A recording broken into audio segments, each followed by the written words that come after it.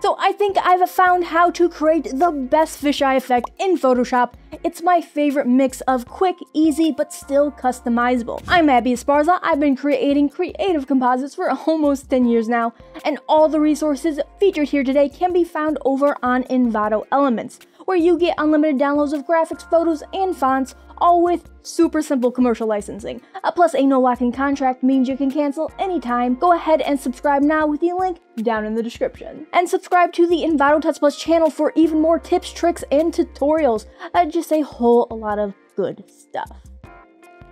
So first, let's duplicate our subject using Control/Command J. You can make this technique non-destructive by using smart objects, but I'm just going to create a backup copy to keep things simple. Now we're going to go to Filter, Lens Correction. While it says correction, this is what we're going to use to distort our image. We drag either towards or away from the center of the photo to create that fisheye-like effect, just the beginnings of it, either pulling our subject in towards us or out away from us.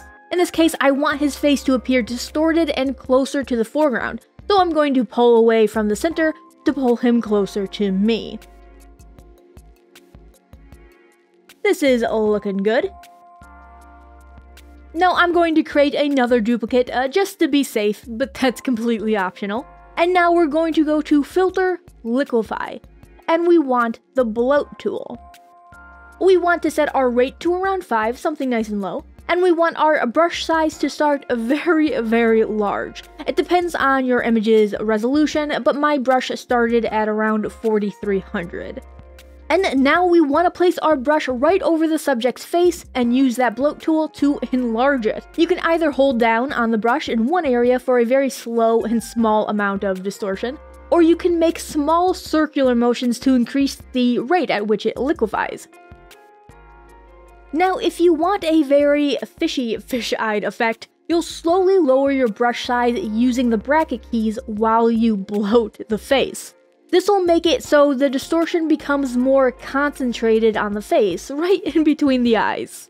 And this is going to usually end up pushing the eyes apart and enlarging the nose, making it a quick and easy caricature effect as well. You never say that word right. Caricature. I also like to hit each eye so they stay nice and big and round. Sometimes they can start to look overly distorted, and you might even want to use the push and pull tool to kind of reshape things. But in our case, it looks like this is looking good. So we could stop here, but I actually like to grab the pinch tool, and then we can pinch the subject's body to make it seem further away from the camera, or us, the viewer. You want to be a bit more subtle here. A little goes a long way.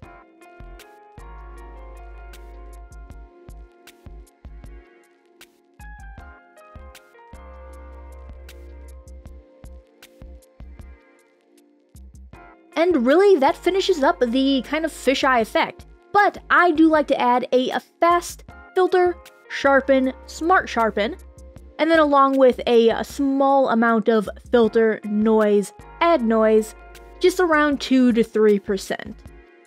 Just to hide any stretched out pixels. And then finally, we can add just a touch of contrast and a bit more sharpening using a high pass layer. For that, we just duplicate the subject, again, Control-Command J, and then we want to set that layer to Overlay. Then let's go to Filter, Other High Pass, and set the radius to around 40% or so. And then we can adjust the layer opacity, bringing it down to 30% and maybe even a little bit lower. These last few steps were, of course, optional. I just like to add a bit of extra sharpening after all that liquefying. I also want to quickly mention that this technique absolutely works on landscapes. In fact, it's even easier to do. Just use Filter Lens Correction as much as you need for your desired effect, and then skip the liquefy step altogether.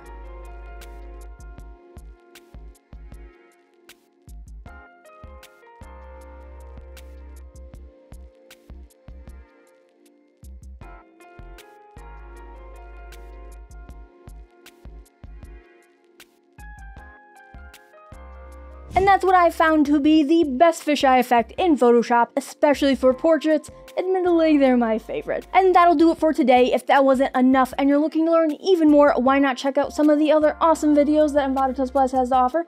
If you liked this video, consider giving us a like and even subscribing if you haven't already, and don't forget to click the little bell icon to be notified of all new videos. Happy designing, see you next time.